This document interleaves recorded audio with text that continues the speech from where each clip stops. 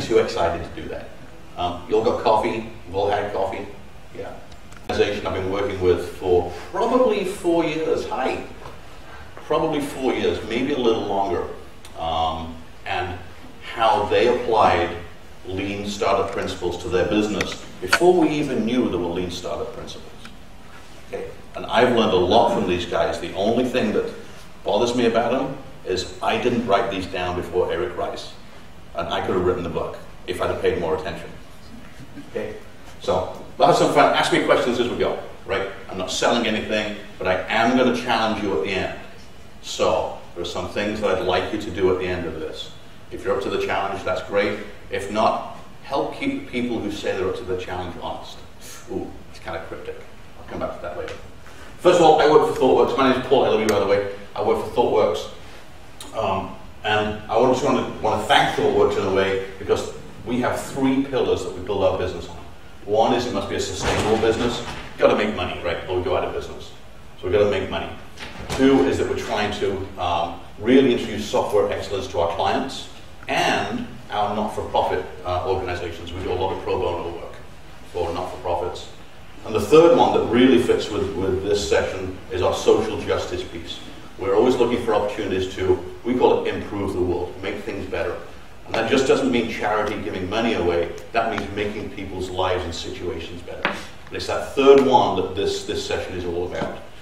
And because of this belief in the company, I've been allowed time and effort and resources to get involved in this work, which I find very exciting. So I want to just figure out what affinity groups we are in here. You all know what affinity groups are, right? It's a mob that you belong to. So any soccer fans? 2, 3, 4. Okay. So who do you support? You must support somebody. Sure. I'm sorry? Colorado Rapids. Oh, the Rapids. Okay. Awesome. Sorry, did I say that? Who else? Arsenal. I know a joke about that, but I can't tell it in mid-company. Any other teams that you support? No? Well, you're all wrong because there's only one real team. It worked, it's leaving. Been a Manchester United fan since I can remember. I grew up near Manchester on the coast, small town called Fleetwood on the coast in England. And I've always supported Manchester United, even when we suck. So I've stuck it out through thick and thin. Every Saturday or Sunday morning, you can catch me in my chair at home watching Fox Soccer Channel or NBC is showing National Premier, English Premier League this year. Okay, end of ad for NBC. So big soccer fan. That's part of the group, part of the thing that got me to this. I'm also a soccer referee. Been a soccer referee for 20-some years. So here's the plug for the conference. Don't forget the cards. Okay, this is a good one. This is not so good. And if I do this to any of you, you've got to leave the room. Okay? So please put the feedback cards in there later. Only green ones. I took all the others away. So my love of soccer really got me involved in this. I was looking for some way to get involved in something, not sure what, some years ago. So how can I get involved with soccer in Africa? I've got an affinity for Africa as well. Okay, second affinity group. Who's read the book? At least you're honest, because usually when I ask that, everybody puts their hands up. I say, great, what are the principles? And everybody puts their hands down. So good. I'm going to ask you guys something about the book a little later. Okay. Third and final affinity group. Who actually is involved and interested in people making a difference for themselves? Not just charity, but for themselves, empowering themselves. I thought everybody might say that, right? Whether we do that at work, whether we do that in our social lives, private lives, this really strikes a big chord for me. Right? So those 3 principles, those 3 foundations are what drew me to this organization, Alive and Kicking. So I'm going to take you on a little journey. I'm going to tell you a story, the dreaded tell you a story. I'm going to show you how the lean principles fit, but we're going to travel around Africa to some places there where Alive and Kicking have some good things going on. You went, yeah, why? Because I've been to 3 of those. Oh, very cool. Excellent. Good. Yeah. That's great. Let me tell you a little bit about the 2 organizations, though. Alive and Kicking, these are their goals.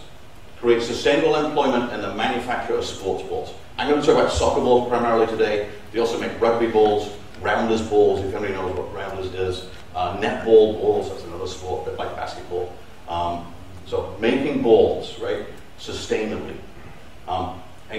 ensuring disadvantaged children have access to balls to play. Play is really important, right? And that's one of the principles that A&K came from, is encouraging play amongst children. And using sport to raise health awareness. Not to preach, but to do the practical side, some education of health awareness. Okay, those are their goals. I think they're very admirable, and they're doing it.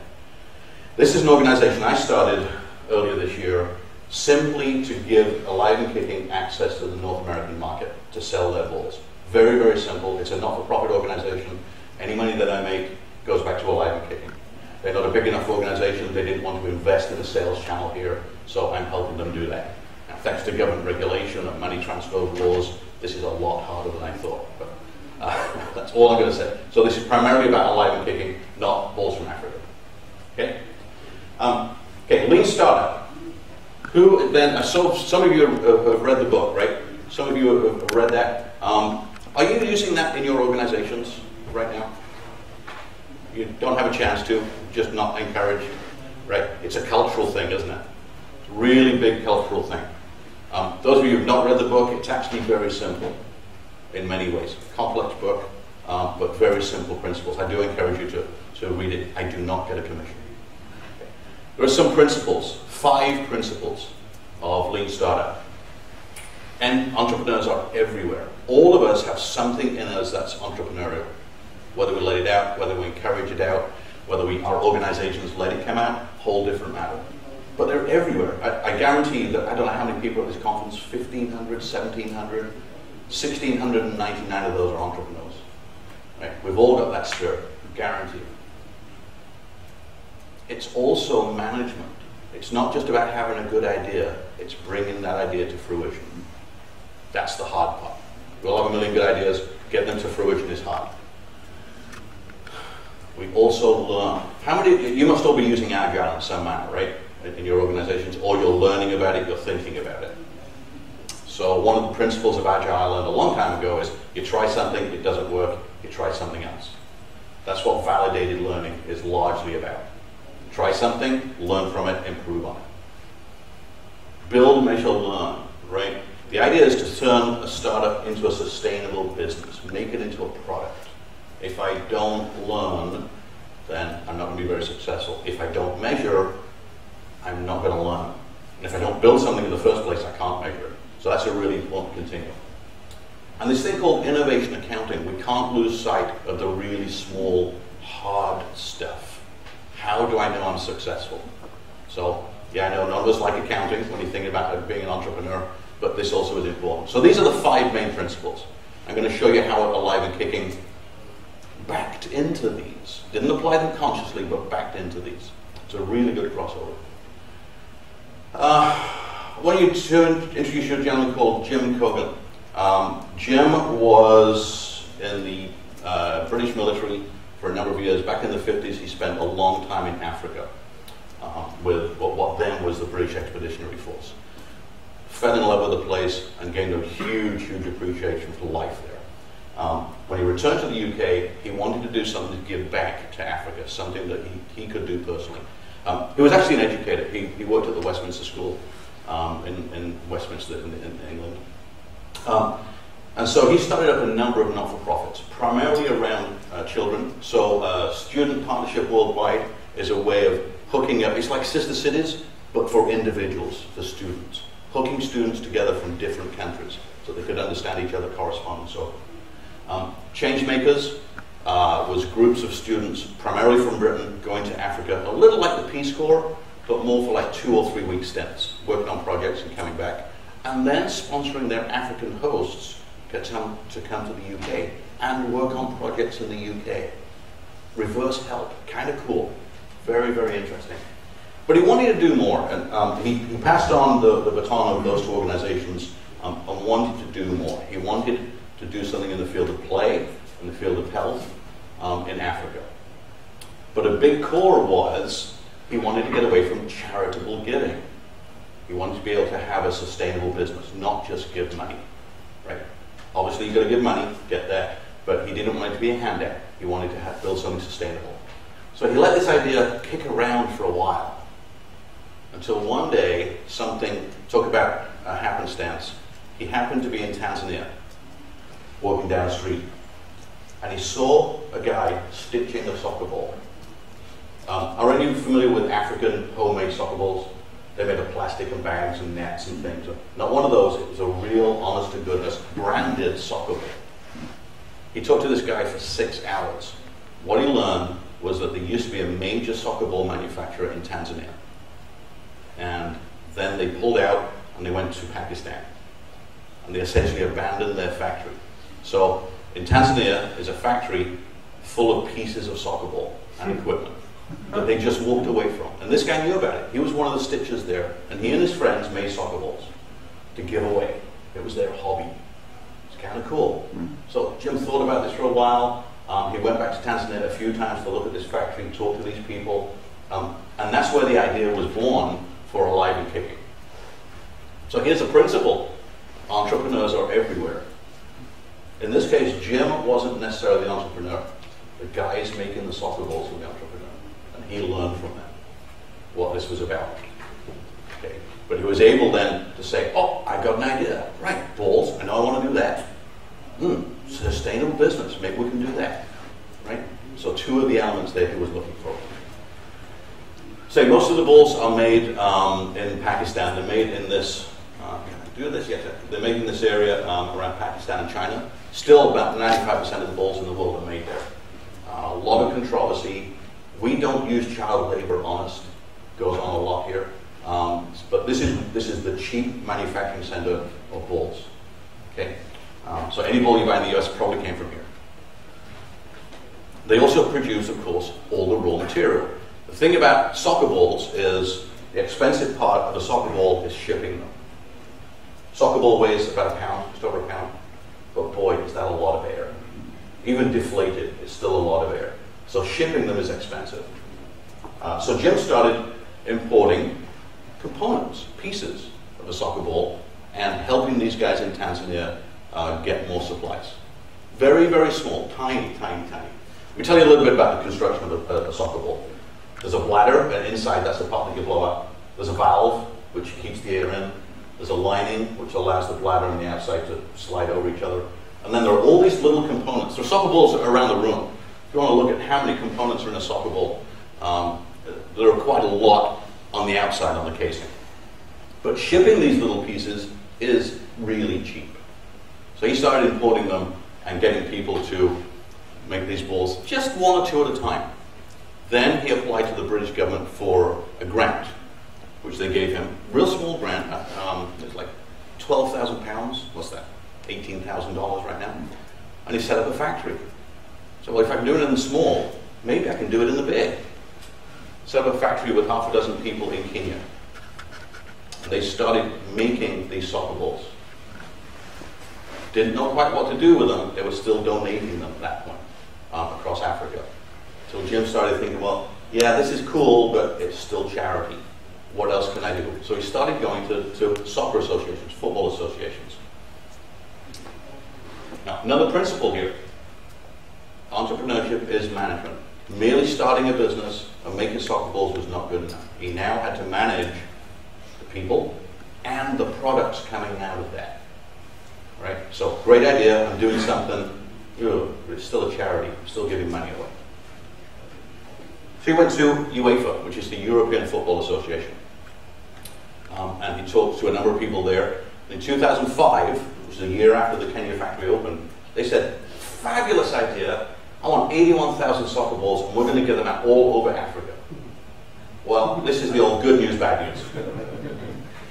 Capacity was about 15,000 balls a year. How many years is that? It's a long time. Long time.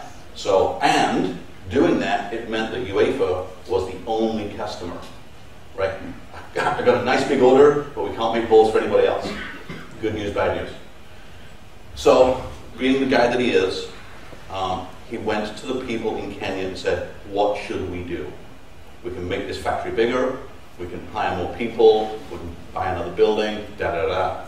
The people in Kenya who had now become enthused to Jim's vision said, no, I don't think that's the right thing to do.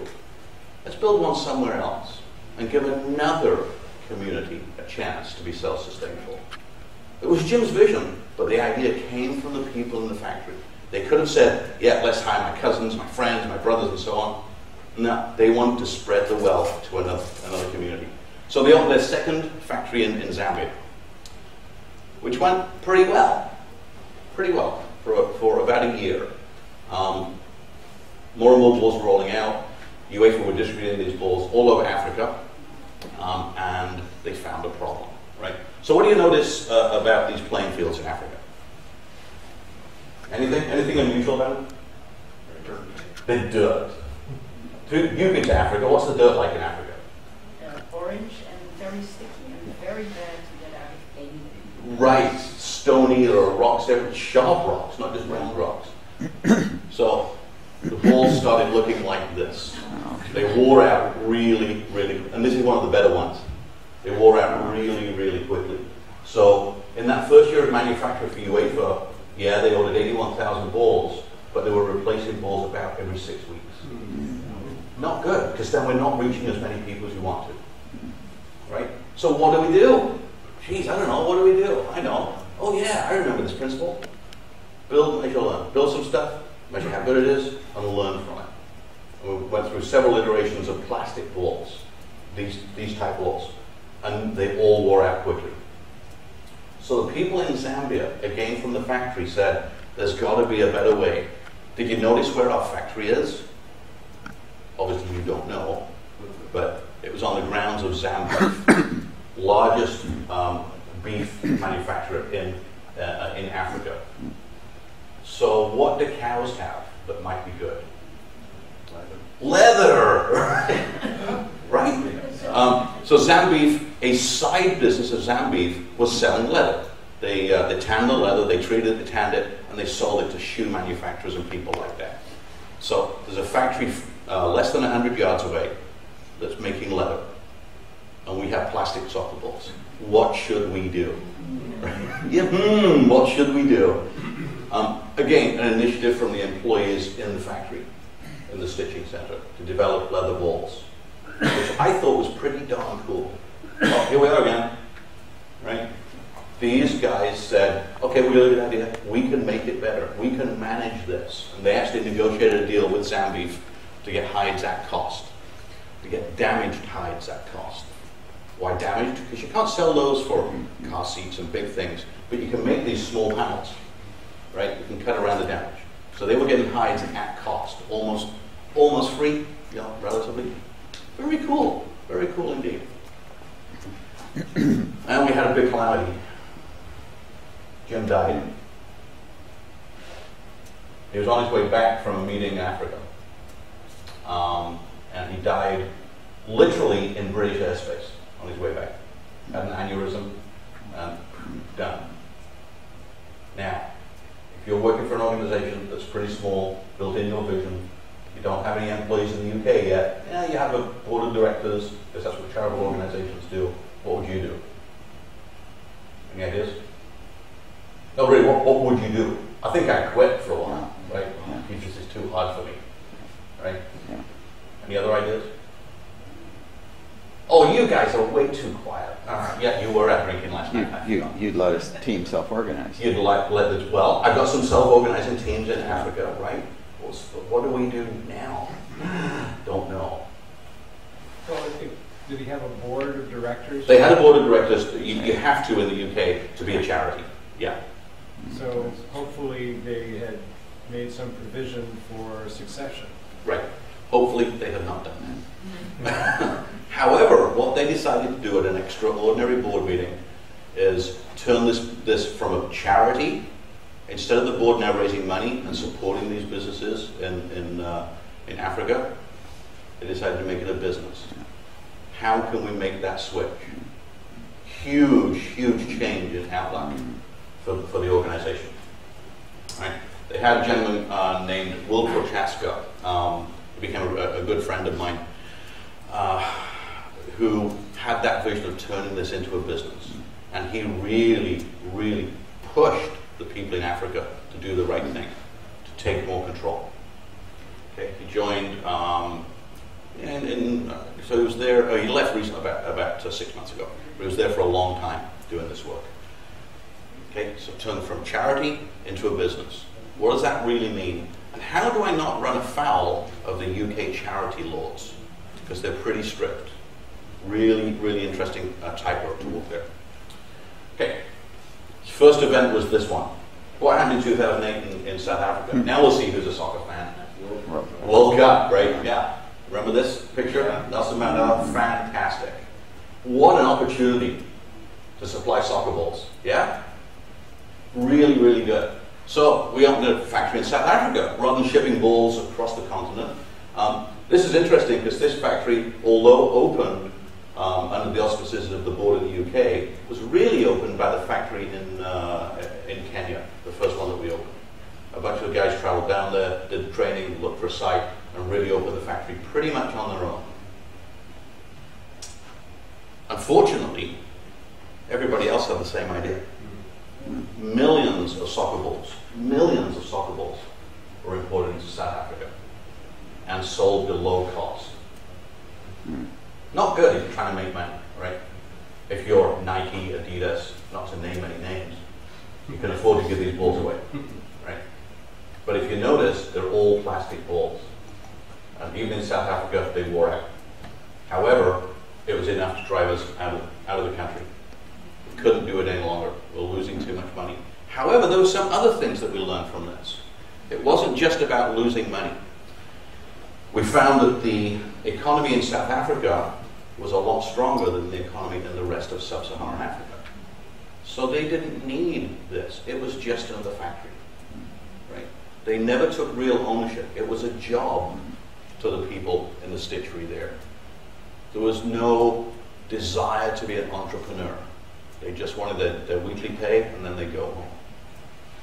Absentee rates were about 25%, 30% on a bad day. Absentee rates in the others are almost non-existent. Okay, so we learned a lot about the sort of places we could go. South Africa, probably not a good choice because of the economic environment. Kenya, good place because of the economic environment. Right? So a lot of other things come into play when you're choosing a location. Uh-oh, here we go again. Back to my favorite slide. Validated learning. We learn something. We learn something that we're much more careful now about where we're going to put soccer balls. Stitching plants. By the way, when I say plant, it's a 30-person room. It's not much bigger than this. Okay? It's not a big factory somewhere.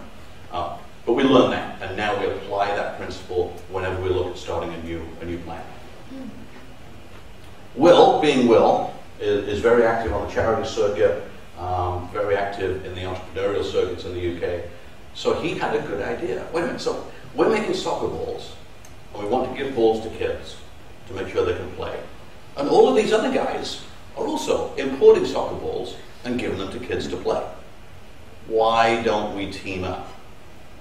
So now we make soccer balls in Africa for these and a lot of other organizations, right? They buy the balls in Africa and distribute them in Africa. That's why on our logo, if you look on the ball, what does it say on there? Alive and kicking. Made in Africa, by Africa, for Africa. Is that all around? I made this stuff up. I was like, it's there. Well, you get the idea, right? It's now made in Africa, for Africa. Very, very cool. So we can't supply all of the needs of these guys, obviously. Still a lot of balls being imported. But remember I said we're now making balls out of leather rather than plastic. The balls typically last up to 6 months rather than 6 weeks out of leather. The leather balls over the plastic balls, which is pretty cool. We can now get our balls in the hands of many, many more people. Yeah? All right. One of the other things that he did, that Will did, is anybody from the UK here? Okay, good. Then you know about John Lewis Partnership. Oh, John Lewis, the stores. I know about John Lewis. John Lewis, right. Pretty big chain of stores. But they're funny. It's called John Lewis Partnership because they run under a trust. They're not a public company. And part of their charter is to do good, is to do social work, which is very interesting. So Will went to them with this idea of, can we put soccer balls in your stores for you to sell? And I said, sure, but then you're just like everybody else. Just like Nike, just like all these And it's just another ball. Oh, and by the way, it's twice as expensive. Because of the labor and import costs. So we got back together, thought about it some more, and came up with a very interesting idea. You'll see, actually this is the only ball that's packaged. None of the other balls are packaged. You order a ball, you get a ball. That's it. No packaging now. This one comes in a brown a brown cardboard box, like that. And inside that box is a code. It's a number. When you buy the ball, you donate a ball to Africa. And that number is the number of the ball that's going to be donated in Africa. So 2 weeks later, after you buy this ball, you can go to their website, put in the number, and find where that ball went. It's kind of a cool gimmick. You buy one, you give one. It's a donation. Right? Very, very interesting approach to that. So now, okay, John Lewis, you're right. We're not just selling balls, but look at the social good we're doing here. Very interesting approach. I think so, and so do you, right? Yeah, good. So now what? Well, demand starts outstripping supply again. So we open our third stitching center. It's once in Ghana. Yeah, all the way across the continent, about as far away as you can get. Right? Why was that? Why did we open it there? Because the two stitching centers in Tanzania and Kenya said, these guys are having financial difficulty. We should go over there and help them. We should go and help this out. So we apply the test, what we call the South African test. You know, what's the economy like? What's the government like? Government in Ghana, by the way, is very stable. It's a very, very democratic country. No insurrections, no murderous tribes, nothing like that going on. Very stable country. The economy is stable but poor. The health condition is they have a lot of health problems, especially AIDS, like they do in all of sub-Saharan Africa. So it met all of the tests that we learned from South Africa. So instead of somebody going, actually a bunch of people going from Europe from the UK out there, a bunch of people from Kenya and a bunch of people from Tanzania went out there, helped find a location, open a factory, hire people, train people, and do some pretty cool stuff. They also had another idea, though, that nobody in the UK had thought of. When you're disabled in Africa, you beg. That's your only income, pretty much. Right? You've seen that, I'm sure. So they hired 50% of the workforce in this new stitching center are disabled in some way. Missing a hand, missing legs from landmines around them. They're disabled. Very cool. We never thought of that. Those guys over there thought of that. How can we help somebody else? They were infected with this self-organization, with this social enterprise mindset. I think that's pretty good. I hope you think so too. I keep saying that. I'm enthusiastic about this stuff. Here we go. Back to this one, yet more validated learning, right? So the guys in Africa had done this stuff, they'd validated it, they understand it, they know what's happening, and they're going to share that with their colleagues, their new colleagues that they're hiring. Are they making money? The plant in Kenya is making money at this point, primarily because they are making synthetic soccer balls, and they're selling those to the UK. They're also making leather balls that they're selling to other charities, so 50-50 mix essentially. Let me go back here. The plant in Tanzania is essentially breaking even because they're making primarily leather balls for other charities. And we don't want to make a lot of money off those guys, right? But it's got to be self-sustaining. The plant obviously in Ghana, no. So is the business model to be self-sustaining? Absolutely. Absolutely. So we only considered opening the Tanzania operation when Kenya was almost self-sustaining. We only considered the Ghana operation when Tanzania was self-sustaining, almost self-sustaining. Yeah, that's absolutely the model. Sorry, just to remind, you said it started with a 12,000 pounds grant? Yeah. So that's the only money that was invested in it originally? That's the only, let me say, charitable money, the only grant-type money. There are people like me, thousands of people like me, who give them money, who give them charitable, as a charitable gift. Right. Because I think they're doing the right thing. Investment, no business angels, no VCs. Nope. Absolutely. What a great business, right? So when the decision was made to go to Ghana, is the entire factory of 30 deciding that? How is that done? Yeah, they have a workers' committee. They do, okay. I don't want to get to the communism discussion. But they have a workers' committee, and they meet every week. They do a retrospective every week, by the way. Yeah, it's lightweight. Trust me, it's lightweight. You know, what did we screw up? What happened? Let's fix that. But through that arrangement, both factories said, where should we go? And they both had different ideas.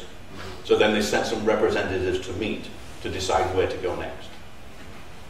Now, they still needed permission. It wasn't really permission at that point, but the okay from the charity in the UK, because they have to be seen to be guiding decisions. Otherwise, they're not a charity anymore.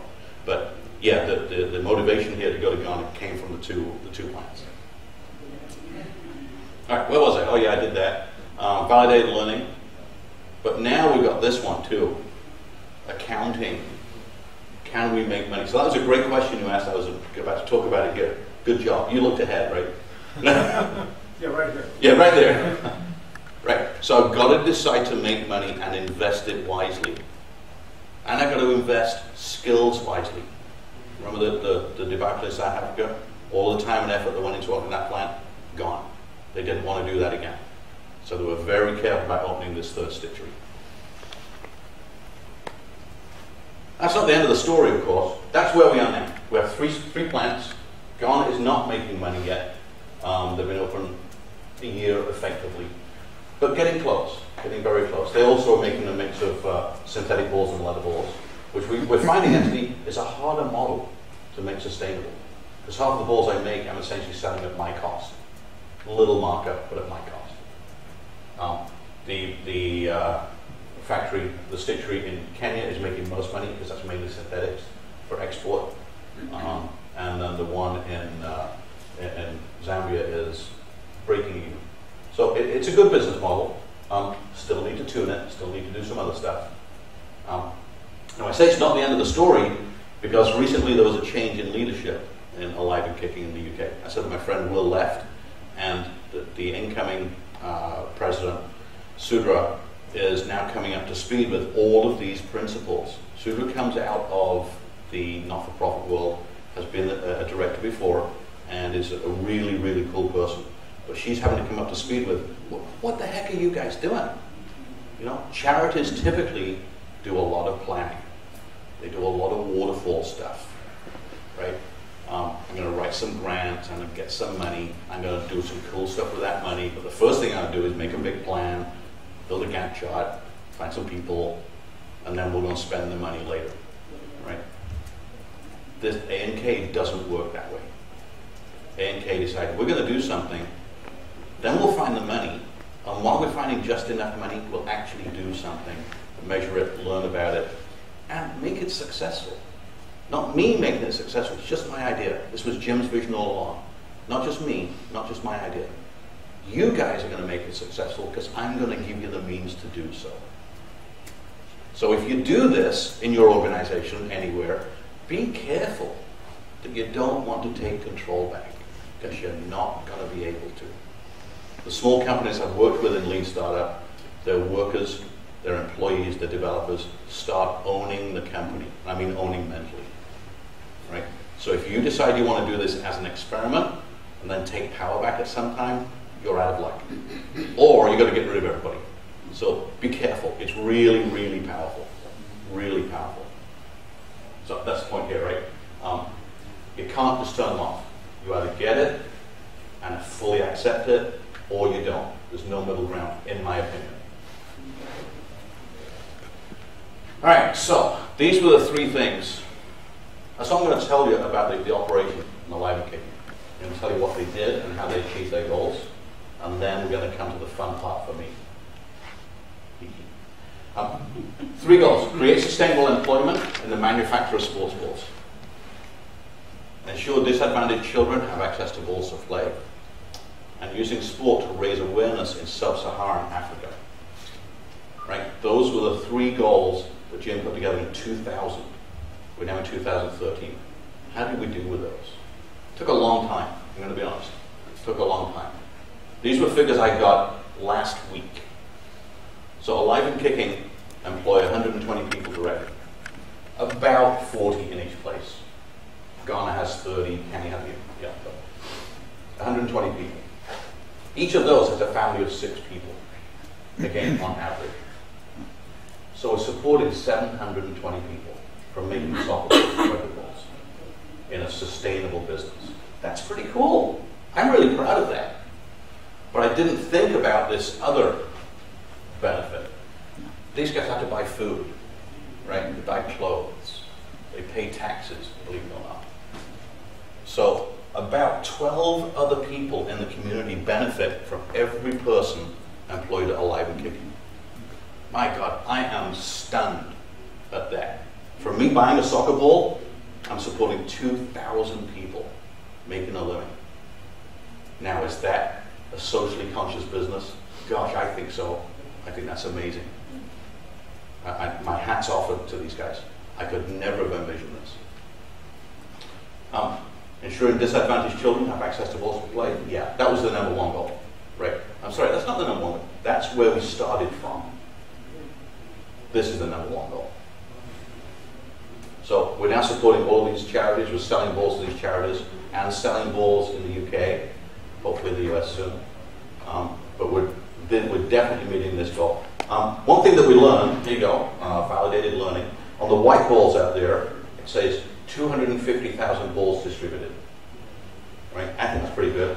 Except this ball's a year old. It's now 400,000 balls distributed. Unbelievable. Unbelievable.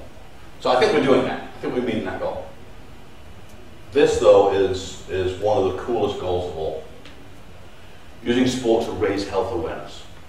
I'll give you an example of just one thing that Alive and Kicking did last year, 2012. It's they do road shows, and they partner with road shows, right? They partner with the local health clinics, local hospitals, and other not-for-profits, other charities in the area. So one road show over 10 days, put on some sports clinics, put on a couple of tournaments, and here's some statistics here, right? 935 children attended HIV education, how to have safe sex, what it really means. Children in Africa, very unusual, getting education on this. Educate the parents and help it pass this on. We don't work that way. If you want to play in this tournament, you have to go through the education. That's part of the entrance fee. Very cool. So 935 kids attended an HIV clinic, education clinic. We also do a lot of testing and a lot of counseling, right?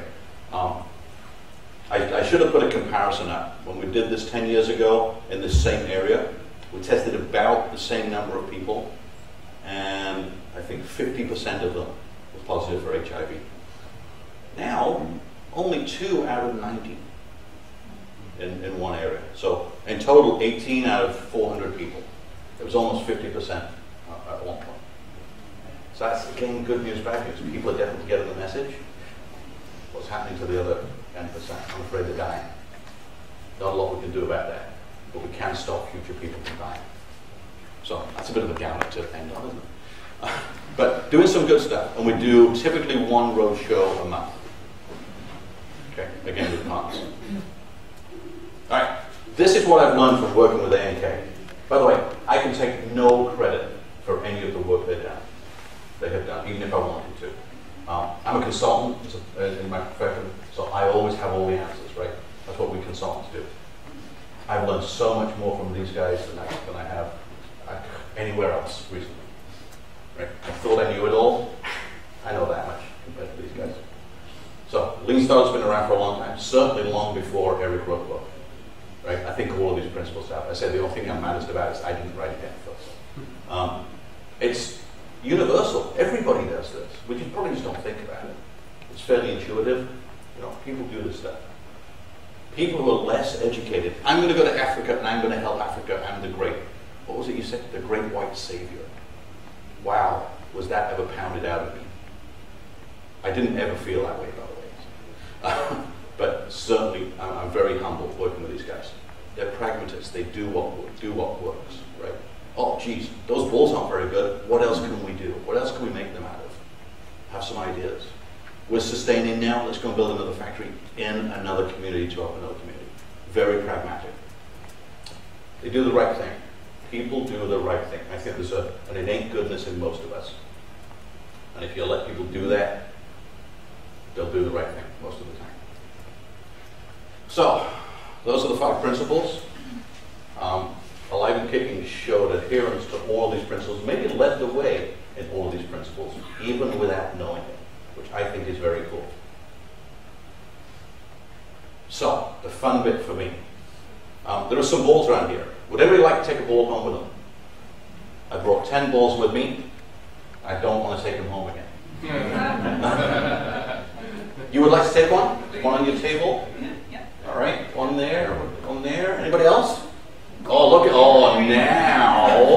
Okay, I'm going to throw one in the middle of the floor. You have to fight for it. Linda, I'm going to give you one because you really helped me with this. Thank you. Oh!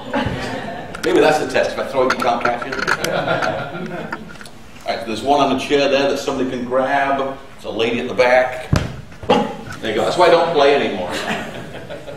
One more to give away. Right there. Did you want them? All right, good. Thing is, though, there's a condition. Always give them the bait first, right?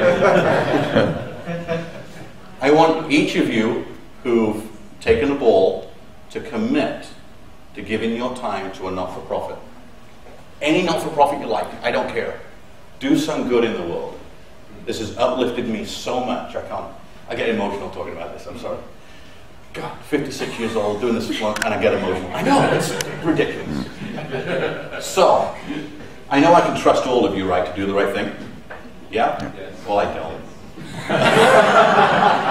I'm a consultant, 56 years old. What I want you to do is get the email of 1 or 2 people next to you, around you. And when you do something for a not-for-profit, email those people. Tell them what you did. Tell them why you did it. Inspire them too. So this is where you talk now to each other and get their email. Give me my email. Yep. Oh, you're getting, I didn't really put myself for it.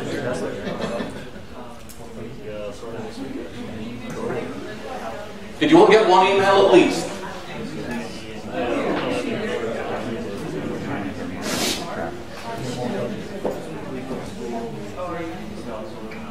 I also want the people who are giving their email to get the email of the person with the ball.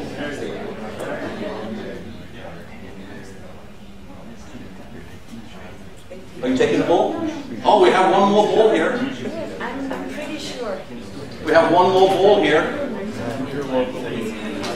Oh, yeah. What? That's the only reason I didn't take All right. I can put it in my I'll come to that in a moment. Cool. All right, so the people who are taking the balls, did you give your email to at least 2 people? The people who got the email, did you give your email to the person with the ball? All right. I also want the person who's taking the ball to take my email and let me know what you're doing. I'd really like to know that. Okay? Again, voluntary, I am not going to come after you, obviously.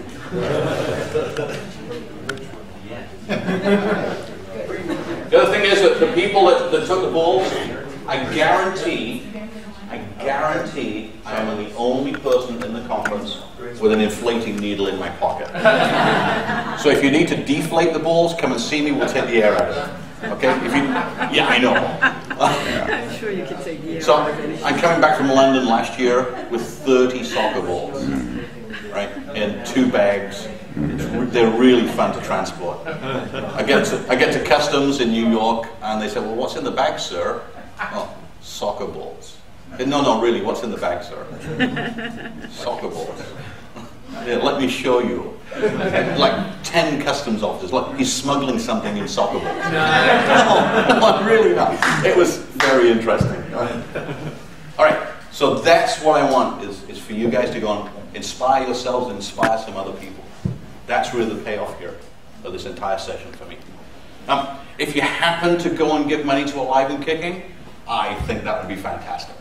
Right? AliveandKicking.org. They will ship to the US if you want to buy soccer balls. They will take donations of money. And you can also buy the ball I talked about, John Lewis Partnership. You can buy that on the web too. Interestingly, I think they implemented this feature. You can buy the ball and donate it to a charity in the UK. How's that for being cool? You know? Or look at some of the other organizations. I give a lot of money to Kiva. Actually, I don't. Kiva uses a lot of my money and recycles it. Brilliant idea. Brilliant idea. You're a humane society. I don't care what you do. This is up to you guys. Be inspired. Be inspired. Go and do some good stuff. I'm Paul Elarby, Alive and Kicking, really inspirational. Thank you for your time.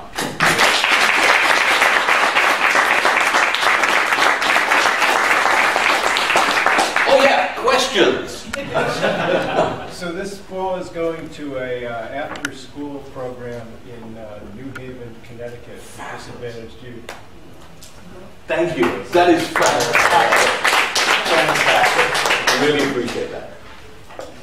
Any other questions? If you want to chat, if you want to see me around, I'm hiring, by the way, if you want a job. I need devs, BAs, QAs, and more importantly, I need people to help me run workshops. So, I have a question. Can I say, am I allowed to say that? I have a question about planning. If you had followed the traditional model, your board of directors would have planned ahead. You would have had a succession plan, and you would have followed the traditional model of putting someone in place that would have carried the organization forward. Would that have been a good thing? Or was what happened here a good thing? So the question is, had this been more traditional, the board of directors would have had a big plan, a succession plan, plans in place for where we go next, all of those things. Would that have been a good thing? I think you still would have been just a charity. That's exactly how I feel. Obviously, I don't know, right? They might have put a great plan in place, but I think it would have been much more a charity. One of the important things to me is that the manufacturing side, the real social enterprise side of Alive and Kicking is now not run from the UK. It's not run from a charity. It's run by the people doing the work in Africa. Huge, huge difference. So yeah, traditional plan, it would have all been centralized, right? Yes. Now these guys are decentralized in a big way. So that's the biggest single difference to me. Anybody else? Are you all ready for coffee? I think we're ending early, aren't we? Oh, even better. Good. All right, if you see me around, you want to chat, I encourage you to do so. I'm here the rest of the day. I'll be getting drunk tonight. But my flight's at 6:30 tomorrow morning. Okay, don't tell you. So again, thanks a lot. I really appreciate it.